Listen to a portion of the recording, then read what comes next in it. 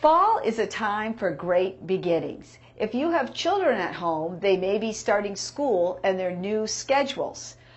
Perfect opportunity for you to think about, where can I fit some fitness into my busy day? Maybe you want to get up early and take a walk before the house is up in the brisk, cool fall air. Or perhaps you can walk around the soccer field or the football field while the kids are at practice.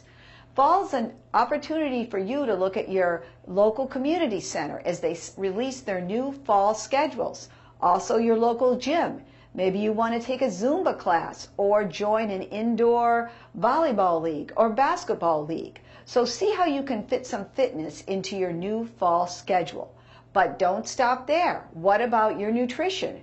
Are you eating at least 2 servings of fruit a day? If not, add a crisp, organic McIntosh apple and have that with a slice of low-fat cheese for an afternoon snack. What about your veggies? Are you getting at least 3 different veggies every day?